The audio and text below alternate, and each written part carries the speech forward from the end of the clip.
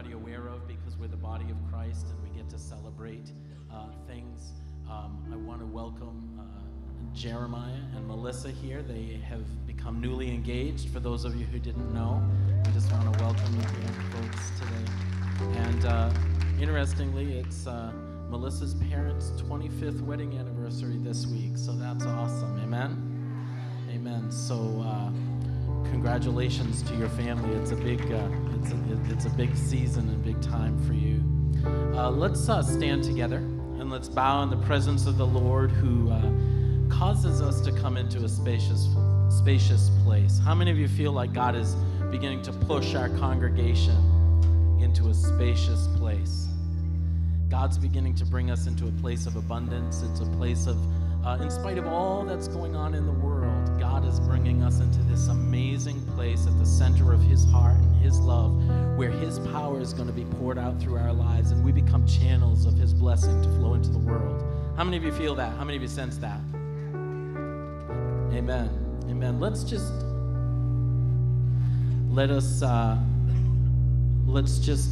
bow in a word of prayer and give this time to Him. Lord Jesus, we thank you so much. Thank you for your presence and your power. Jesus, we just bask in the radiance of your glory and your love. You are so, so good. So, so good. Somebody just begin to worship the Lord. Yes, Lord. Father God, we give you this time, we give you this hour, we give you this moment that you might just begin to minister in and through us, even as we come in to minister to you by this thing that we can do called worship. By your grace and by your mercy, we are established in this place. And now we give you glory and honor and praise. Flow through this place, Holy Spirit, with your healing touch, even as we lift our hands to you. In Jesus' name we pray. Amen and amen. Amen, church. What a privilege we have to come into the presence of our God. This first song is a prayer. It's a prayer to our God, asking for the one thing that we need to have power in our life, and that is love. It's time we learned how to love again, what it truly, truly means. So, Lord, I ask as we sing this song, you would open up those pathways in our lives. Teach us, Lord, to love like you love, Lord God. Oh, in Jesus' name, we love you.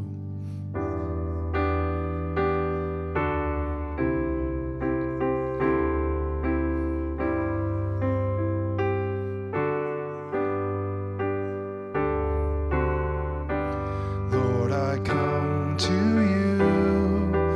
Let my heart be changed, renewed, flowing from the grace that I found in you.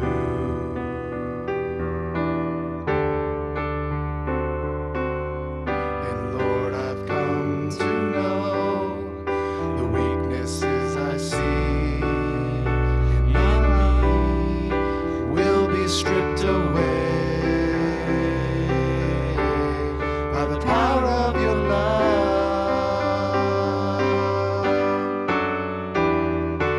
Hold me close, let your love surround me. Bring me near, draw me to your side.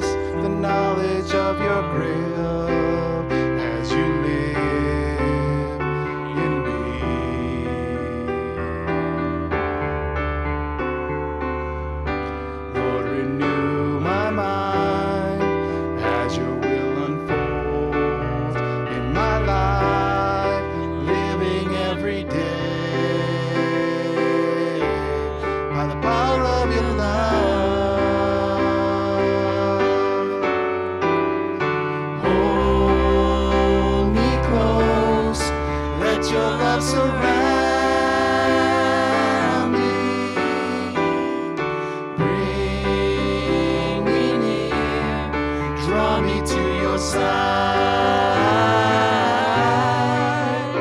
And as I wait, I'll rise up like an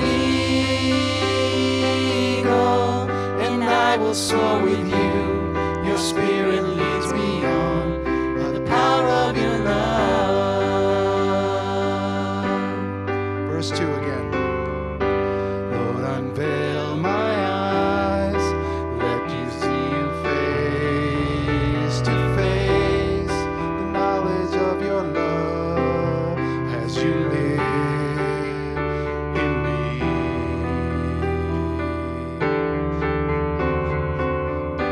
Lord, renew my mind as your will unfold in my life and living every day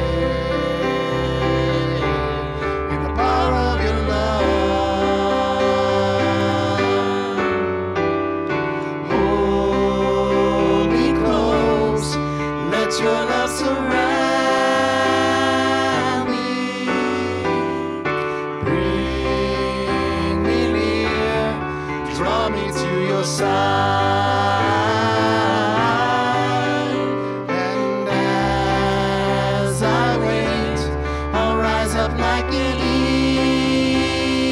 eagle, and I will soar with you. Your spirit leads me on by the power of your love. Hold me close, let your love surround me. Bring me near, draw me to your side. And as I wait, I'll rise up like an eagle, and I will soar with you. Your spirit leads me on by the power of your love. And I will soar with you. Your spirit leads me on by the power of your love. And I will soar with you. Your spirit leads me on by the power of your love. Oh, give him praise, church. Give him praise this morning. Lord, teach us to love you again, Lord God. Teach us, Lord, to love you. Teach us to love others, Lord. Teach us to love ourselves, Lord God. Oh, hallelujah, hallelujah, Lord. We just worship you this morning, Lord God. Touch our hearts. Touch our minds this morning, Lord God. Oh, we just lift up your name, Lord God. Hallelujah.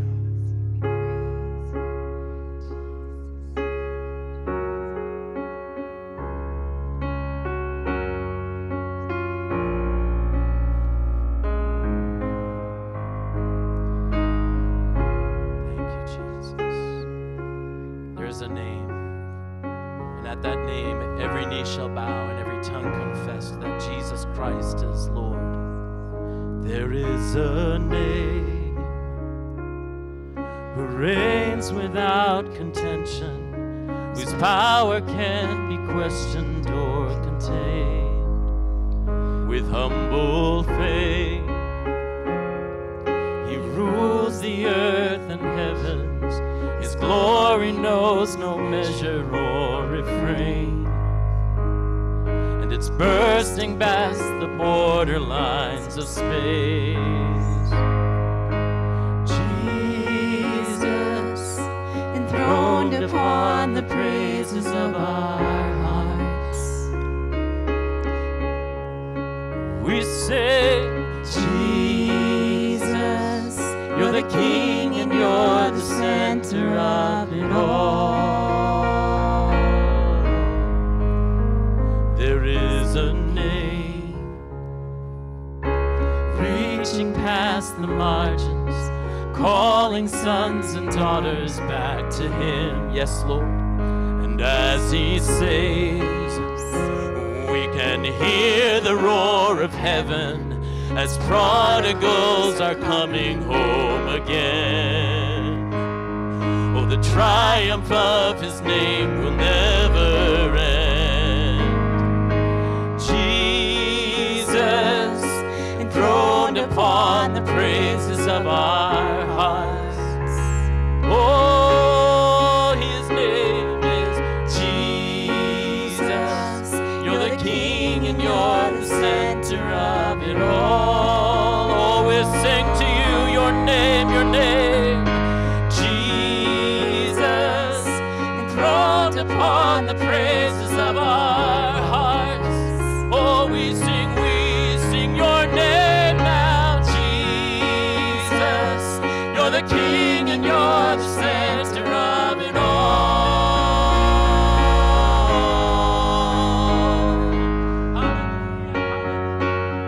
We bless your name, O Lord. We bless your name, we bless your name, we bless your name. We bless your name, we bless your name. Oh,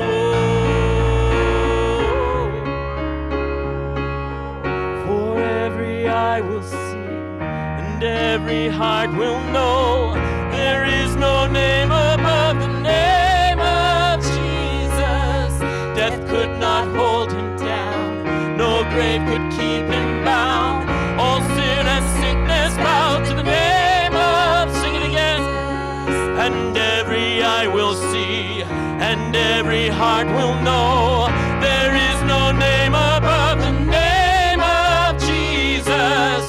Death could not hold him down, no grave could keep him bound. All sin and sickness bows, sing it again to the Lord. For every eye will see and every heart will know there is no name above the name of Jesus. Death could not hold him down, no grave could keep him bound. All sin and sickness bow to the name of Jesus. For every eye will see and every heart will know there is no name above the name of Jesus.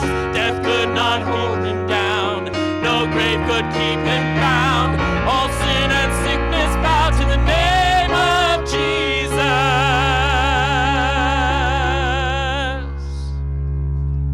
Jesus, enthroned upon the praises of our hearts. Sing it out, church. Sing to your King. Jesus, you're the King and you're the center of it all. Always sing to you. Your name is Jesus, enthroned upon the praises of our hearts. Oh, we bless your name.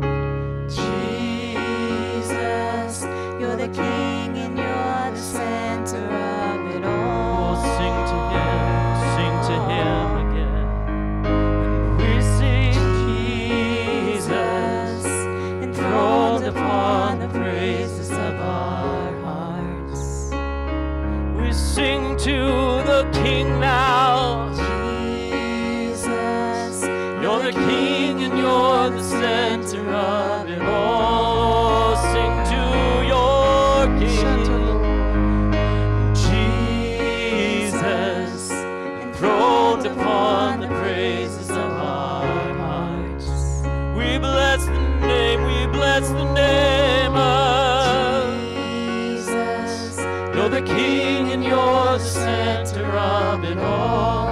Just play that through again, Joe. We sing, Jesus. We bless upon the praises of our hearts. We bless the name of the Father and Son. Jesus, the Holy Spirit's here now. Oh, move by your power, Lord Jesus, enthroned upon the praises of our hearts.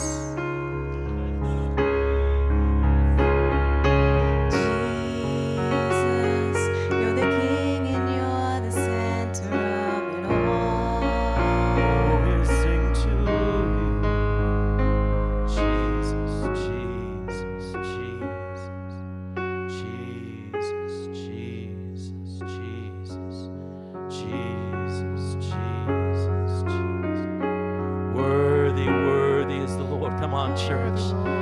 Tell Jesus. Tell Jesus. Tell Jesus. Just tell Jesus.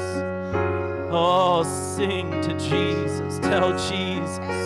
Speak to Jesus. Love on Jesus, because he's loved on you so much. The love of Jesus. The love of Jesus. The love of Jesus pouring out. The love of Jesus pouring out. The love of Jesus pouring out. Holy, holy, holy, holy, holy, holy. Jesus, Jesus, Jesus, Jesus.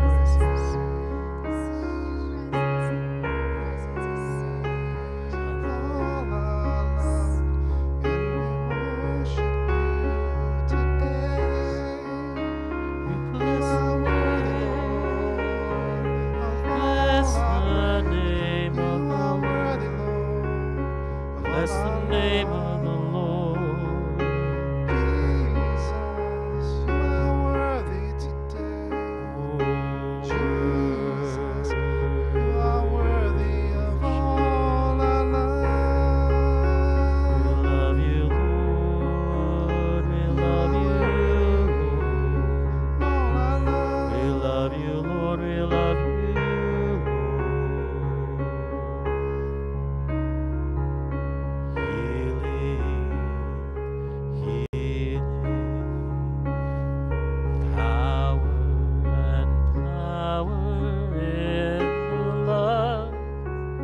Of the Lord, power in the love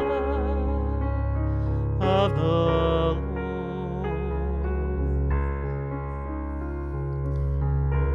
Jesus, Jesus.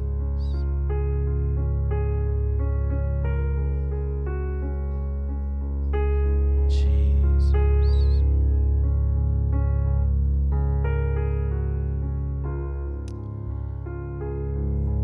And every eye will see, and every eye will see, and every eye will see, and every eye will see. For every eye will see, and every heart will know. There is no name above the name of Jesus. Death could not hold him down. No grave could keep him bound. All sin and sickness bow to the name of Jesus. For every eye will see, and every heart will know. There is no name above the name of Jesus. Death could not hold him down. No grave could keep you bound. All sin and sickness bow to the name of Jesus. For every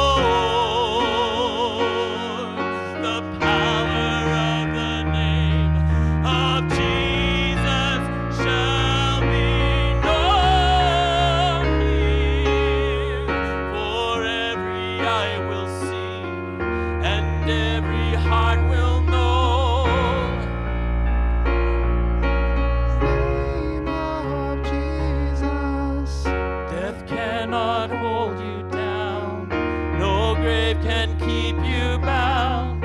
All sin and sickness bow to the name of Sing the name of Jesus. Jesus, enthroned upon the praises of our hearts. Oh, we sing, Jesus, you're the King and you're the center of it all. One more time, just sing the name of Jesus. Let me hear you sing. Jesus, enthroned upon the praises of our hearts. Oh, we sing your name now. Jesus, you're the King and you're the center of it all. Thank you, Lord Jesus. Thank you, Lord Jesus. Thank you, Jesus. Thank you, Jesus. You are the King and you're the center of it all. King and center, King and center. Thank you, Jesus. Jesus, Jesus, Jesus. Jesus, Jesus, Jesus. Jesus, Jesus, Jesus. I believe the Lord would say to us today, you've been seeking for so long the answers. But the answer's always been in front of you. It's love. It's your love for me. It's your love for each other. It's your love for yourself. And until you embrace the idea that you have to be taught to love again, you won't find what you're looking for. But the moment you surrender your will to me, the moment you decide that you want me to show you how to love again, that's when your victory will come.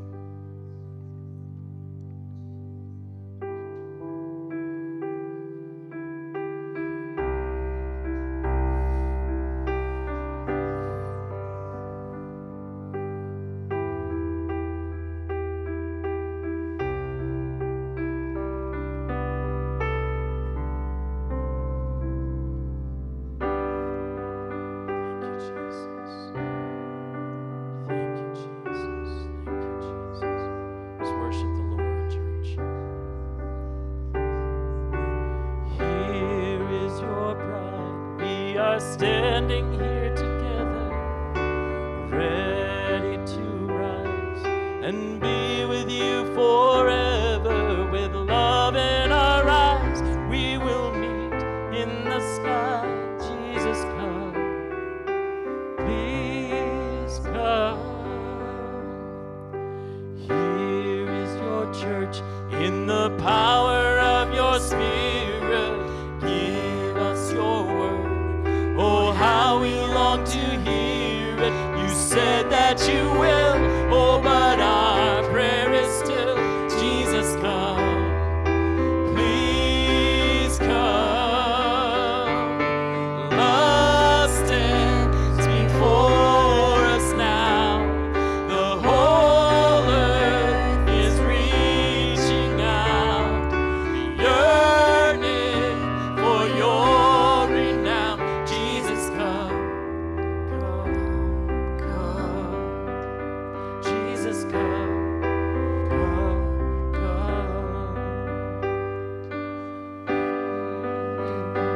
For the glory of your presence, standing in awe, as we worship you with reverence, we will arrive because you are alive. Jesus, come.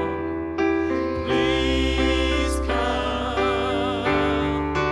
Love stands before us now. The whole earth is reaching out, yearning for your renown. Jesus, come, come.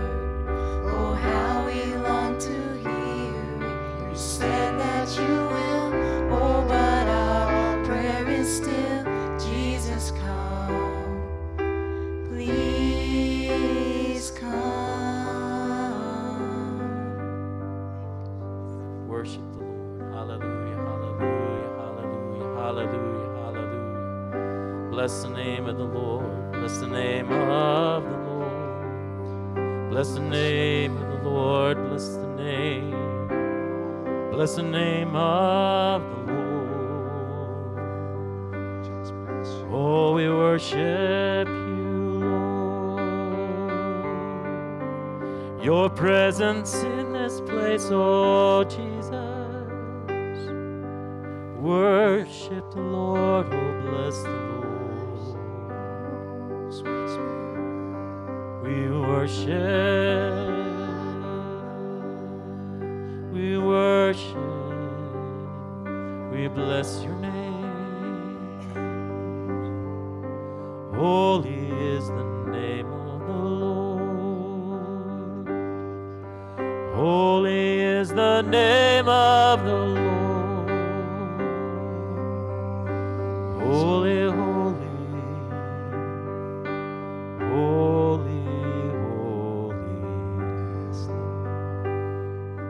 Jesus. Father, we come before you today and we thank you for the work of your Son, Jesus Christ, in our lives. And Holy Spirit, we thank you for applying the power of Jesus' resurrection to us today. Oh God, move by the power of your Spirit in our hearts and in our souls. Move by the power of your Spirit now across this congregation. Where there is need for healing, we pray that the ministry of healing would be put in place. Where there is need for deliverance, we pray that the deliverance of Jesus would be made manifest and known right now, right now, right now. By the authority and grace of our God, we claim it and release it over ourselves this morning and further into our community, Lord God. Today we release the spirit of evangelism that is rising in this place into our community. And I thank you for the souls that are becoming your witnesses by the power of the Holy Spirit that is rising up within us. Lord, by the power of the baptism of the Holy Spirit, we are claiming a rebirth of the strength of our witness in this region, in this land, and we are seeing it with our eyes beginning to take place. And we bless the name of our Lord Jesus, who is making it possible. Lord God, we thank you for the connections you are building between us as a body of Christ. We thank you, Lord God, that our eyes are being opened to each other and we are beginning to see each other, some of us for the first time, and know each other, some of us for the first time, and our relationships are deepening because of the love of Jesus, which is pouring forth from the throne of God into our lives. And we thank you and we bless you for that, Lord God. And we thank you that you are not done yet, because out of the overflow, out of the increase that you are bringing into this house, there will be an overflow and an abundance of witness that will begin to transform and change our land, Lord God. We thank you for the work that you are raising up in churches, brothers and sister churches throughout this region. And we thank you that their witness is increasing. We thank you for the work of the worship room. And we thank you that the principalities and powers that have long held sway in this region are being put on notice and are being bound, and they are losing their strength because of the power of Jesus Christ and the hope and love of Jesus Christ,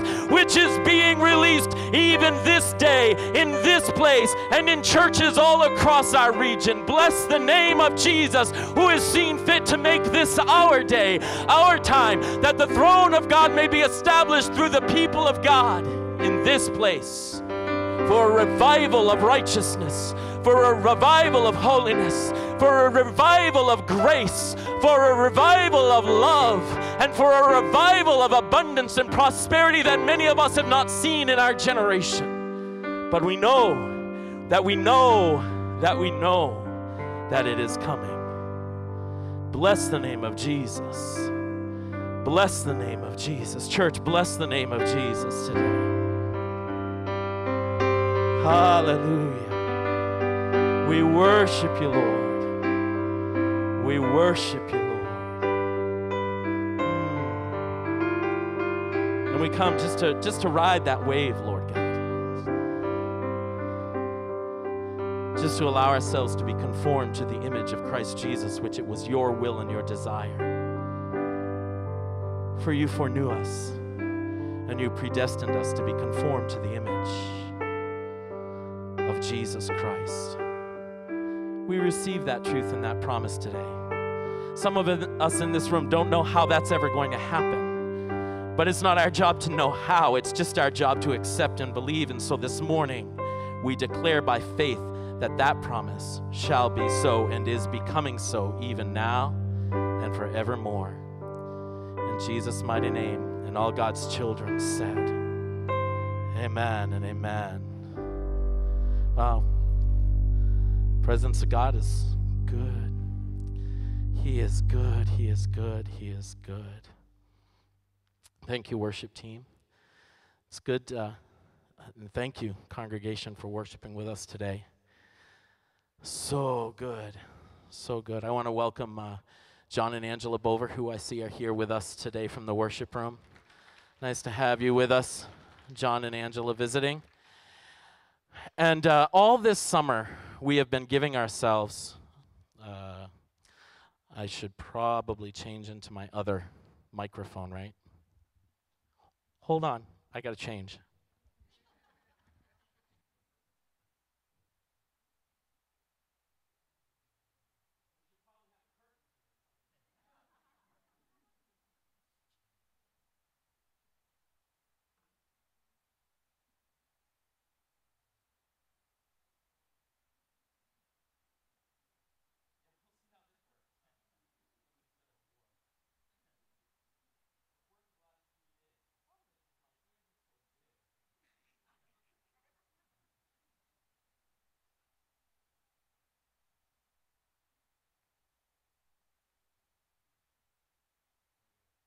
Am I on? Yeah, I am. What do you know?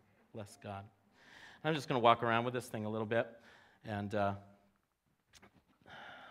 boy, this has been I'm so excited about what God is doing in our region. How many of you are excited with me? I'm believing that God is getting ready to do this amazing thing in this region that many of us began to pray into existence back in, 1979, 1981. I was like a little more than a twinkle at that point. I was like a small star. But hello, there I am. I shut myself off.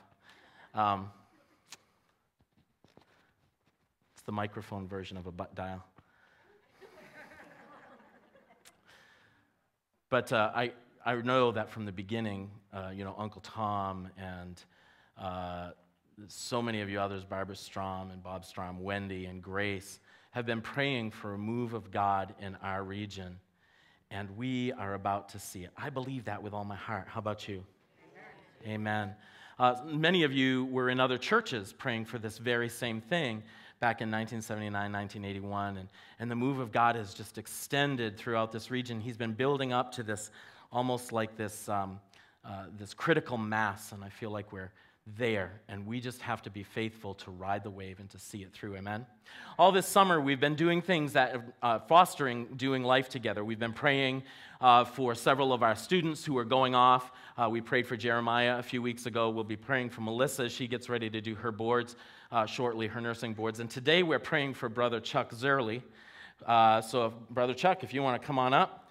Brother Chuck is a minister with the Southern New England Ministry Network. And he and his wife, Patty, have been here with us for the last several months. Everyone give them a hand.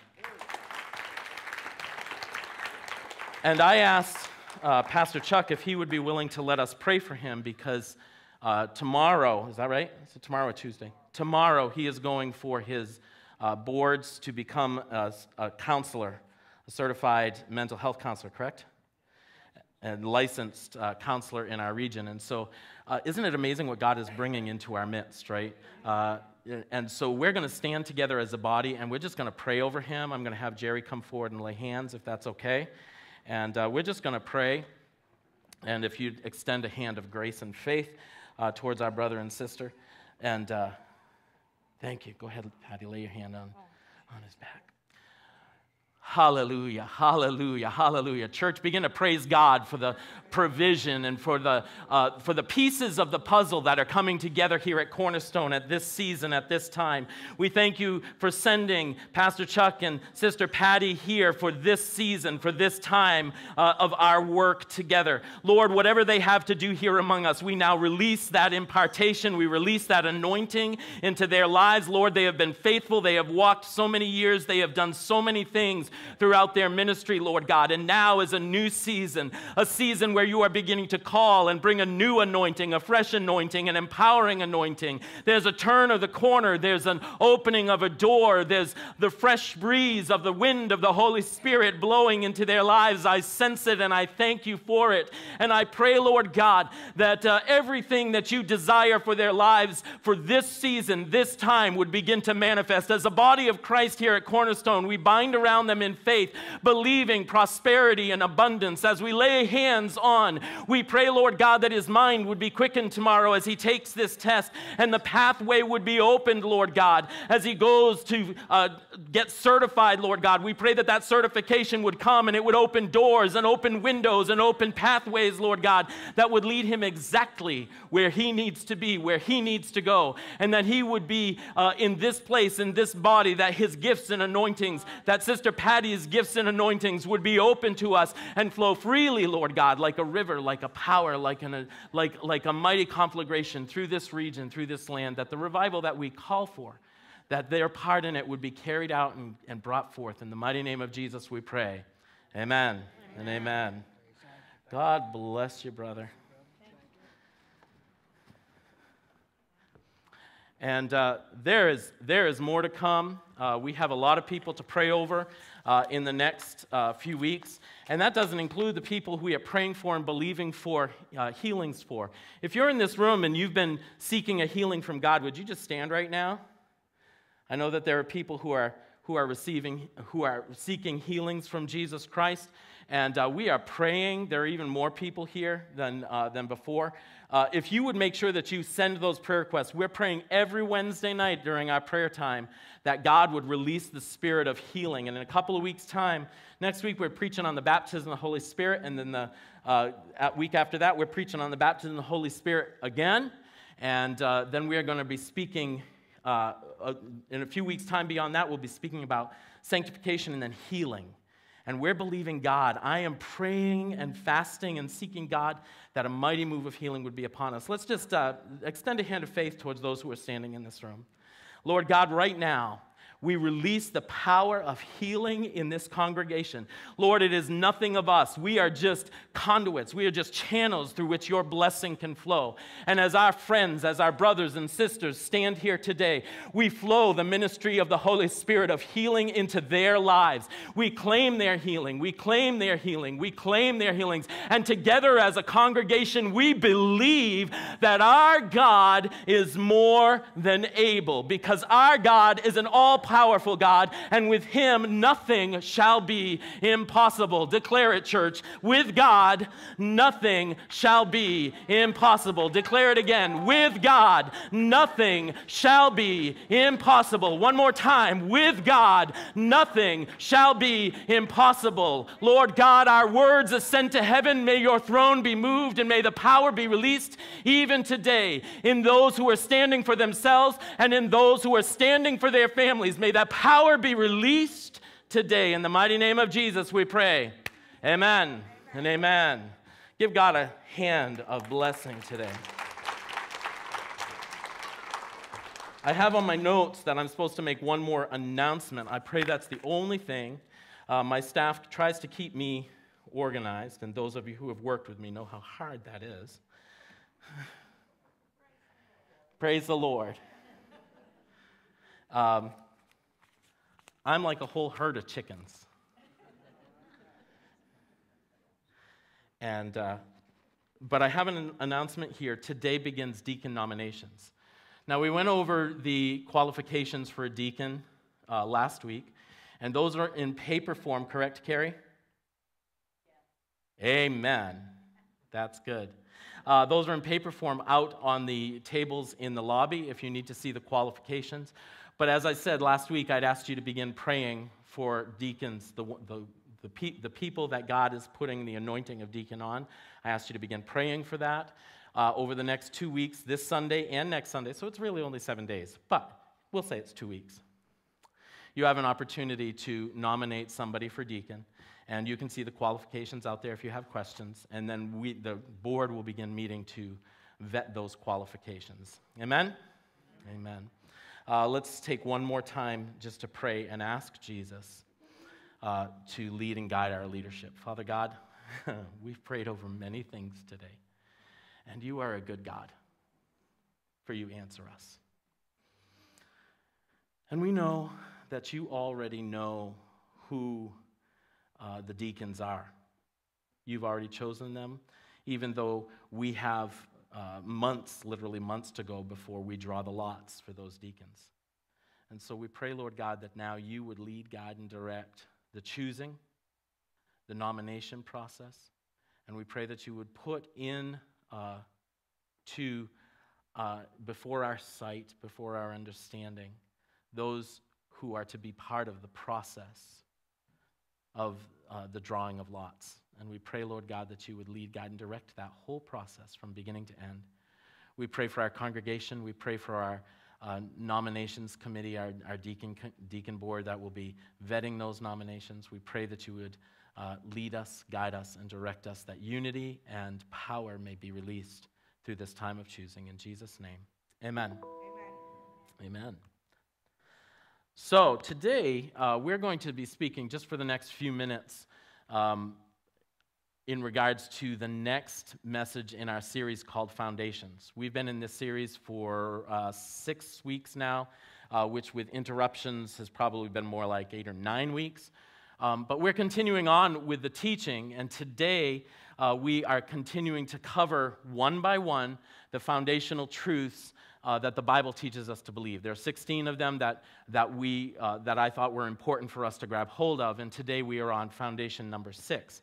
The 16 fundamentals, just by way of rehearsal, and again, those of you who have been in classes with me know that I love rehearsing what we've already said. You know why? Because repetition is the key to learning. Repetition is the key to learning. Repetition is the key to learning. What's the key to learning? So the more we say it, the more chances there are that you'll hear it at least once.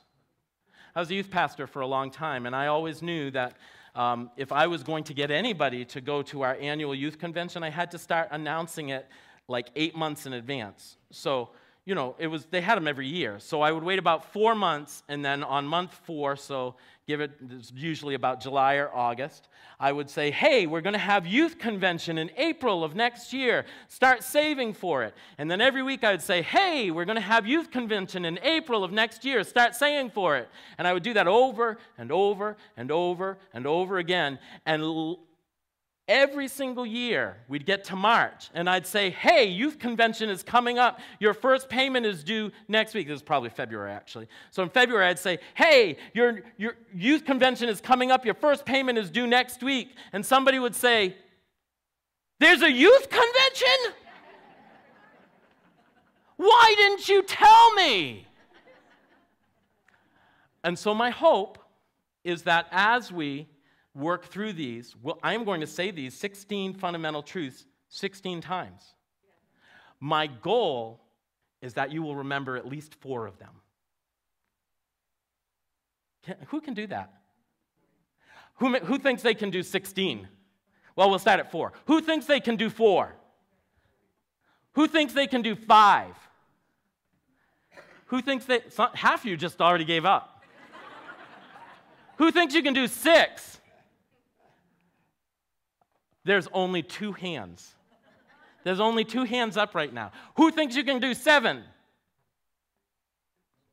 Who thinks you can do 8? All right. So the winner is Sister Patty over there, and she probably had to memorize them at some point. So 8. But that's the goal. Let's see how many we can do. We've talked about the scriptures are inspired. They are the infallible, authoritative rule of faith and doctrine. There is one true God is the second foundation. We serve one God who expresses himself in 3 persons, Father, Son, and Holy Spirit. We talked about the deity of the Lord Jesus Christ, the fact that Jesus is God. We've talked about the fall of man and the salvation of man. Today we're talking about the ordinances of the church. Next week we're going to begin talking about the baptism of the Holy Spirit, and the week after that we'll be talking about the initial physical evidence of the baptism in the Holy Spirit, being speaking in tongues. We're going to talk about sanctification. We're going to talk about the church and its mission. Brother Nick Furtado is coming to preach on the 15th of August, the ministry of the church. We're going to speak the blessed hope. We're going to talk about divine healing. We're going to talk about the millennial reign of Christ, the final judgment, and the new heaven and the new earth. And when we're finished with that, everybody will know everything there is to know about God, right? Not even remotely. This is an introduction, and what we're doing on Sunday mornings is we're just giving a really brief overview of the foundational truth, and then during my Digging Deeper devotions, we go a little bit deeper into the doctrine that we're teaching. And so Monday through Saturday, there's another little devotion that we do. It's about 10 or 15 minutes every day, and in that devotion, we go a little bit deeper into whatever we're talking about, and we'll do that again this week. So today, we're launching into fundamental truth number 6, which the official title of that foundation is The Ordinances of the Church. Everybody already knows, right? I love words. Don't you? This week we talked about redemption. I said, what's redemption? We talked about sanctification. I said, what's sanctification? And when we defined it. Because, we throw words like this around in the church, I'm saved. Yeah, what's that mean? What are you saved from? Was there a flood? Because there's a lot of flooding going on. Were you saved from the flood? No. Salvation. Today we're talking about ordinances. What's an ordinance? Well, it's an authoritative decree or direction. The church, our church, practices 2 ordinances: communion and baptism. They were instituted by Jesus. Who gave the ordinance? Who gave the authoritative decree or direction? Jesus did. He told them that they were to be told us that they were to be practices in every Christian's life. Everyone say, every Christian's life. How many of you are Christians? Are you? Good. That's awesome. I can go home. All Christians. If you call yourself a Christian, then these are commands that the Lord said you should have practiced at least once in your life. So let's talk about these 2 ordinances, baptism and communion. Let's start with baptism. The ordinance of baptism by immersion is commanded in the Scriptures. Everyone who repents and believes on Christ as Savior and Lord is to be baptized. Thus they declare to the world that they have died with Christ and that they also have been raised with Him to walk in newness of life. So, how did Jesus command us to be baptized? Well, first of all, Jesus Himself was baptized. Jesus said this, actually this was a conversation between Him and John the Baptist in the book of Matthew chapter 3. It goes like this. John said, I baptize you with water for repentance. He was talking to a crowd. And he said, I baptize you with water for repentance, but after me comes one who is more powerful than I, whose sandals I am not worthy to carry. He will baptize you with the Holy Spirit and fire. How many of you would like to be baptized with fire? Kind of like Isaiah, right? That story of Isaiah that we told a couple weeks ago. Baptized with fire. His winnowing, it's rough, right? It burns a little at the beginning, but once you're purified, it's good. You're good to go. I digress. His winnowing fork is in his hand, and he will clear his threshing floor, gathering his wheat into the barn and burning up the chaff with unquenchable fire. Then Jesus came from Galilee to the Jordan to be baptized by John, but John tried to deter him, saying, I need to be baptized by you, and do you come to me? Jesus replied, let it be so for now. It is proper for us to do this to fulfill all righteousness. Then John consented. As soon as Jesus was baptized, he went up out of the water, and at that moment heaven was opened, and he saw the Spirit of God descending like a dove and alighted on him. And a voice from heaven said, this is my Son, whom I love. With him I am well pleased. So a couple of things I want to just point out from this passage of Scripture. First of all, did Jesus need to be baptized? Did he need to be baptized in order to have his sin cleansed away? No. Baptism doesn't cleanse away sin. Jesus had no sin to cleanse, and baptism will not cleanse away your sin. Right? We'll get into that a little bit more later. But Jesus didn't get baptized because he needed to say, I've died to sin. He needed to be baptized to identify with the body of Christ and to say, I'm starting something, right? The Bible says that Jesus is the firstborn among many brethren.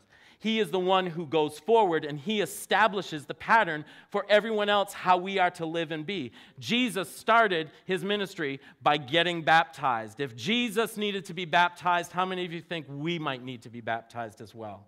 So we need to be baptized because Jesus was baptized, but also because Jesus commanded us to be baptized.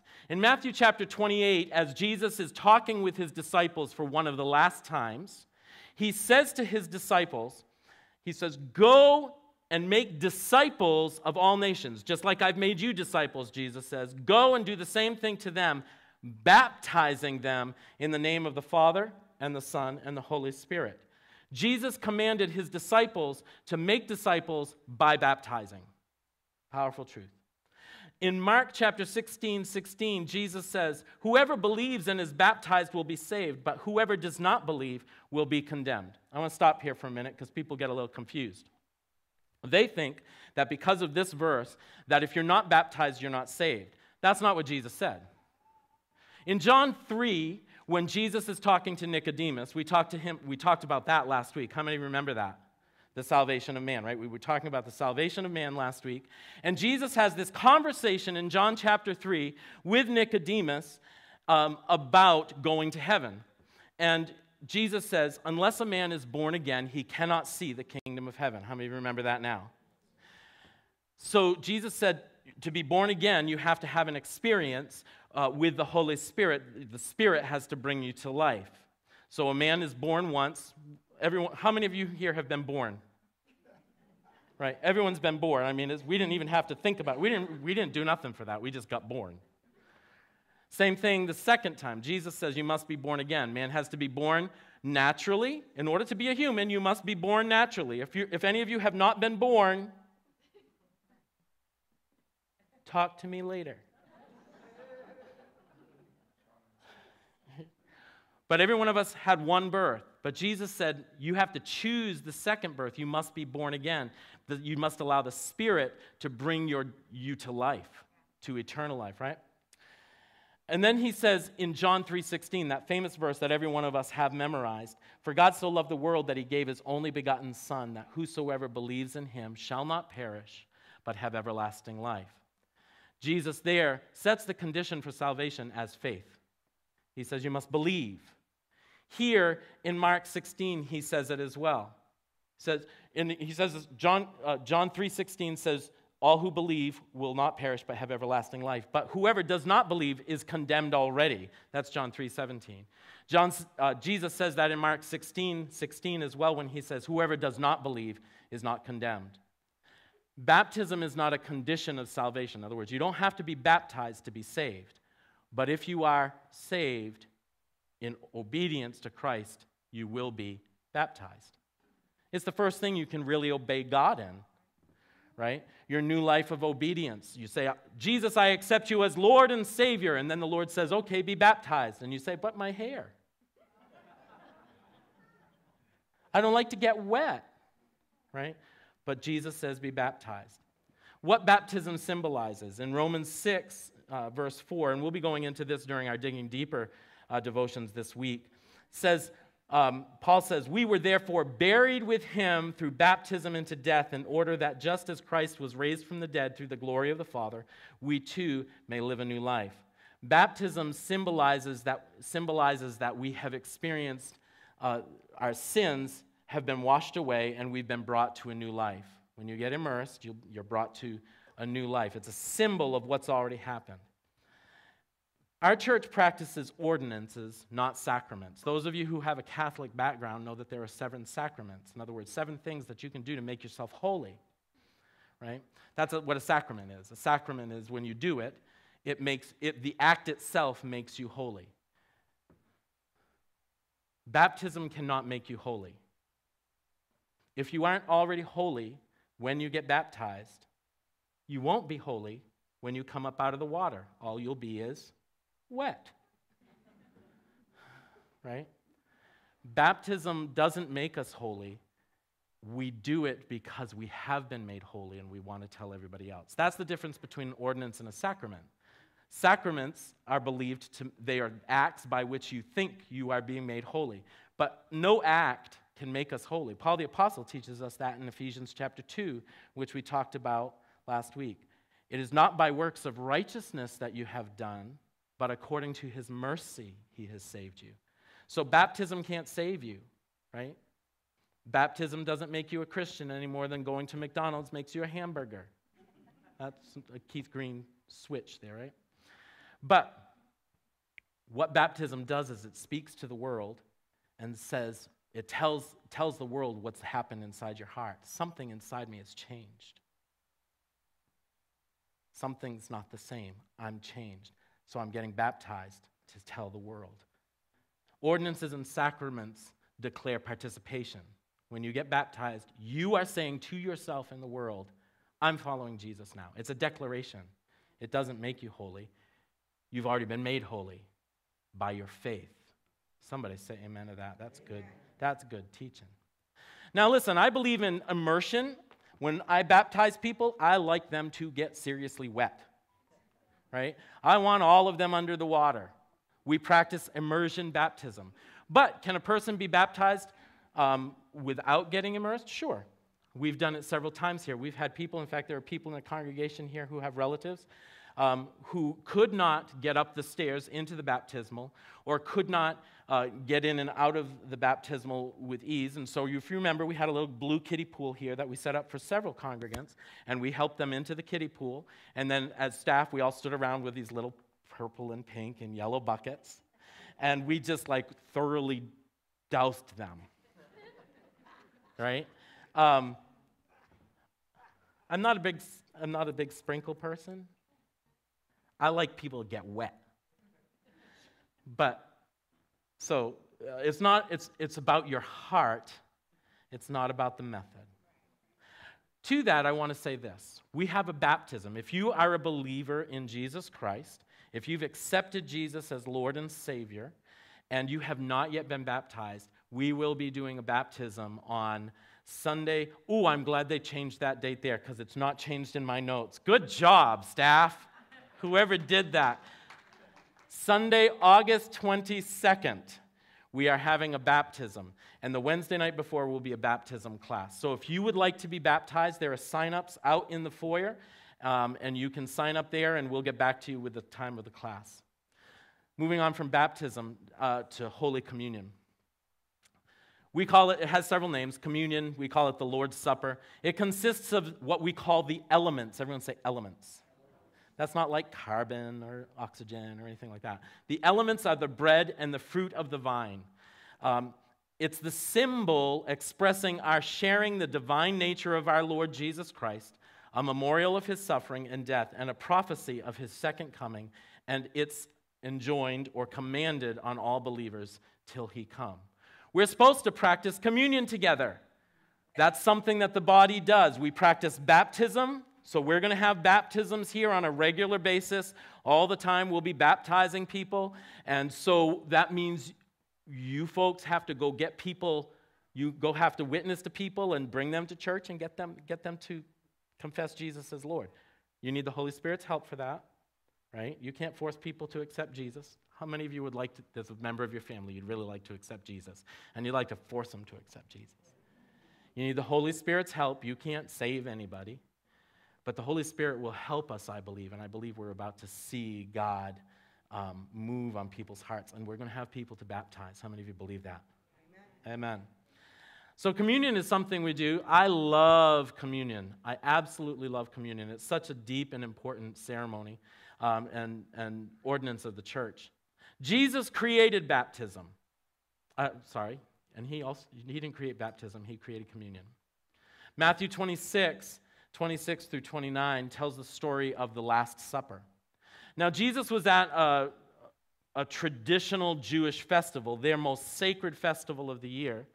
And it was the festival of Passover, and that has a rich tradition that the Jews practice, and they practice it to this day every year.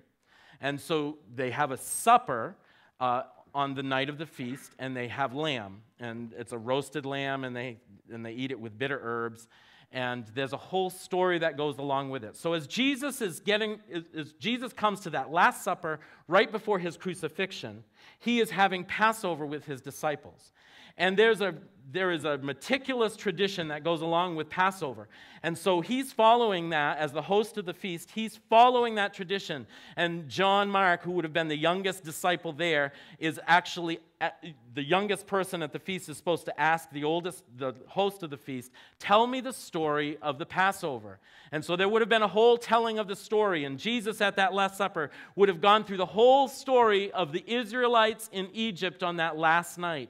And Jesus would have just told that story. And then there's a regular tradition on how you go through to the end of the meal. And at that point, Jesus changes things up. While they were eating, the Bible says, Jesus took bread. This was not how it was supposed to happen. Jesus is taking an aside here. He's stepping out of tradition. And he's saying, we're about to do something new. While they were eating, Jesus took bread, and when he had given thanks, he broke it, and he gave it to his disciples. And you can see the look of confusion on each of the disciples. What? What now? What's going on? This isn't how it's supposed to go. And Jesus says, take and eat. This is my body. Right?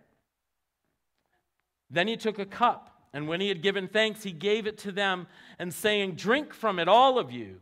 This is my blood of the covenant, which is poured out for many for the forgiveness of sins. I tell you the truth, I will not drink from this fruit of the vine from now on until that day when I drink it new with you in my Father's kingdom.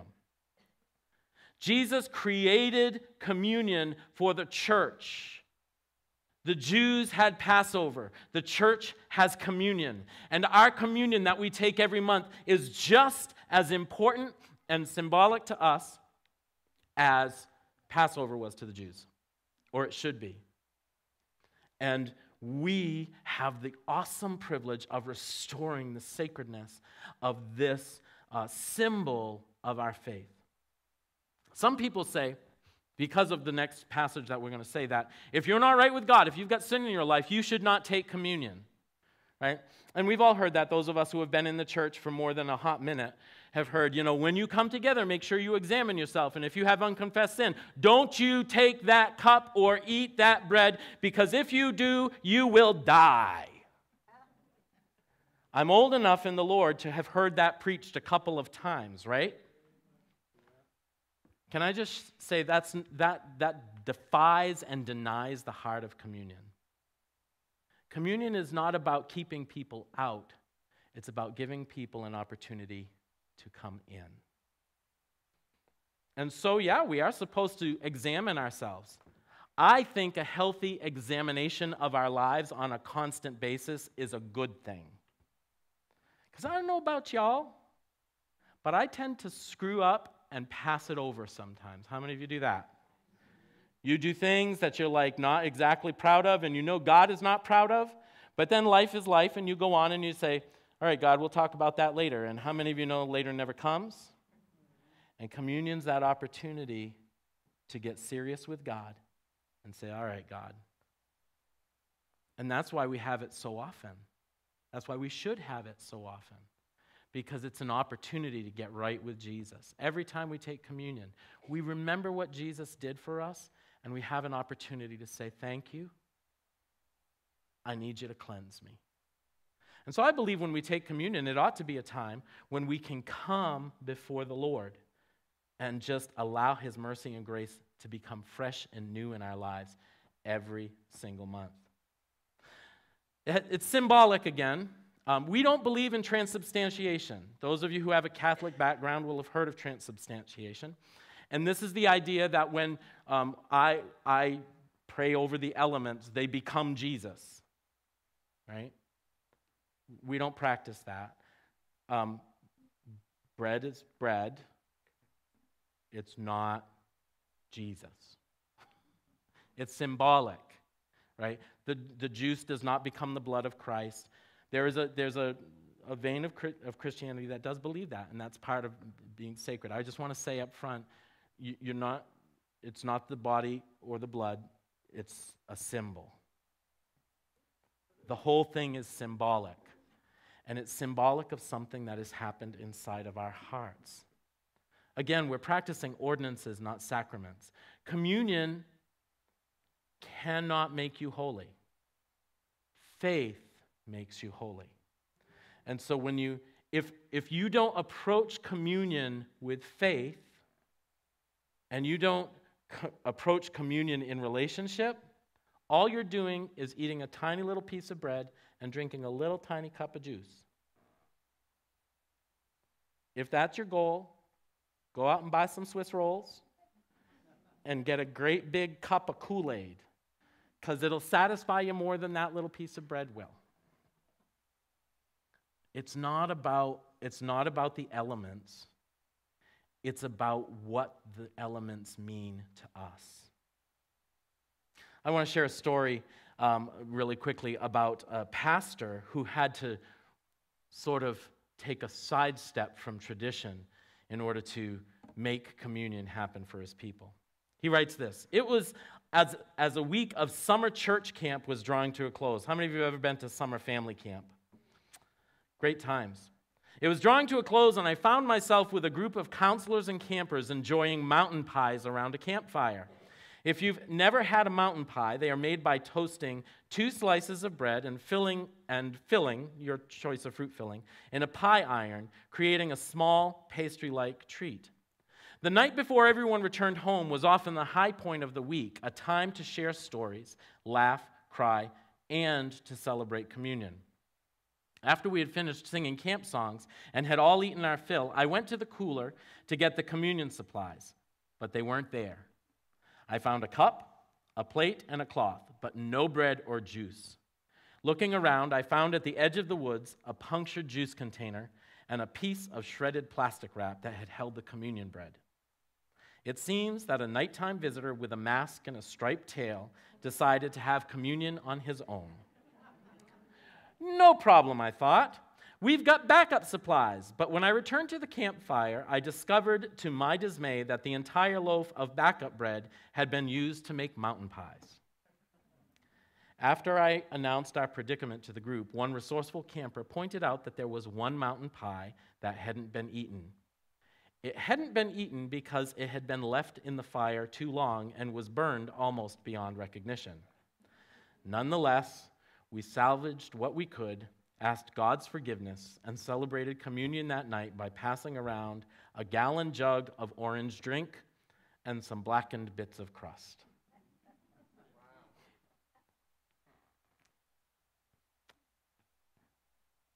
I usually at least try to make the juice red. But the point isn't what we're using for bread or what we're using for juice. The point is what it symbolizes. That's the point with the ordinances. Brothers and sisters, we have this incredible inheritance that has been given to us. And Jesus did not want us to forget the inheritance and the promise that he made. So he created within his church these rituals, if you will, or these activities that constantly call us back to our center. Because the world, the flesh, and the devil are working overtime to constantly draw our attention away from the promises that we have, and the world tries to make these things unimportant. But God, Jesus, has created these things so that we can come together as a body of Christ and recognize that we share in an incredible inheritance. God, at this season of the church, is calling our church back to that inheritance So many of us have forgotten that we get to walk in that inheritance now. Perhaps not all of it. Perhaps we don't have immortal bodies yet. We will have those immortal bodies one day, but we do have power now. We're looking around at the world, and as brothers and sisters, can I just tell you, we should not be afraid of what is happening in the world. But so many of us are falling victim to that temptation because we have forgotten the promises that Jesus Christ has made to us. People get sick in our lives, and we say, oh no, what are we going to do now? And Jesus is up there in heaven interceding for us and saying, pray for them, anoint them with oil, and let the power of the Holy Spirit that is inside of you begin to flow out. It is time for the church to operate in its supernatural power again. It is time for the church to realize that we have been baptized with the Holy Spirit for a reason. And it is time for us as brothers and sisters to begin calling each other back to the center of our faith. Can I encourage you, when you take communion, don't just look at it as something we have to rush through and get through in order to do our due diligence and check off a box. Understand that the symbols that are encased in baptism and communion are for you. I'm not a better healer than you are. I'm not a more powerful Christian than you are. And the revival that's going to happen in this region is not going to happen because of me. It's going to happen because of us. And when the body of Christ begins to recognize that, there is no stopping us. The principalities and powers in this region, they have held sway for too long. And they have been given too much credit. Oh, they are powerful. But they are not more powerful than the body of Christ. Upon this rock, I will build my church, Jesus said. Upon the confession of our faith, I will build my church. And the gates of hell will not prevail against it. Church, it's time for us to use these ordinances as weapons to call ourselves back to the center and to realize just how powerful we really are. Not in ourselves, but in Jesus Christ who dwells inside of us. It's not by my might, it's not by my power, but by His Spirit, says the Lord. Not by might, not by power, but by my Spirit, says the Lord. And this is what the ordinances stand for. It's not just bread and juice. It's not just a nice little ceremony that we do at the end of a service. It's a reminder of who He is and who we are. And it's time we remembered that. Amen? Let's stand together. We're going to close this service like we've been closing all the foundation services by saying the Apostles' Creed to each other and confessing it over our lives. And then I'm going to pray for you and pray a blessing upon you. And so let's say it together. I believe in God, the Father Almighty, creator of heaven and earth. I believe in Jesus Christ, His only Son, our Lord, who was conceived by the Holy Spirit and born of the Virgin Mary. He suffered under Pontius Pilate, was crucified, died, and was buried. He descended to hell. The third day He rose again from the dead. He ascended to heaven and is seated at the right hand of God the Father Almighty. From there He will come to judge the living and the dead. I believe in the Holy Church, the Holy Spirit, the communion of saints, the forgiveness of sins, the resurrection of the body, and the life everlasting. Amen. Father God, I thank You for my brothers and sisters, the servants, the co-laborers in this field, my co-heirs, Lord God, with You, Lord Jesus, of all the great inheritance in the saints.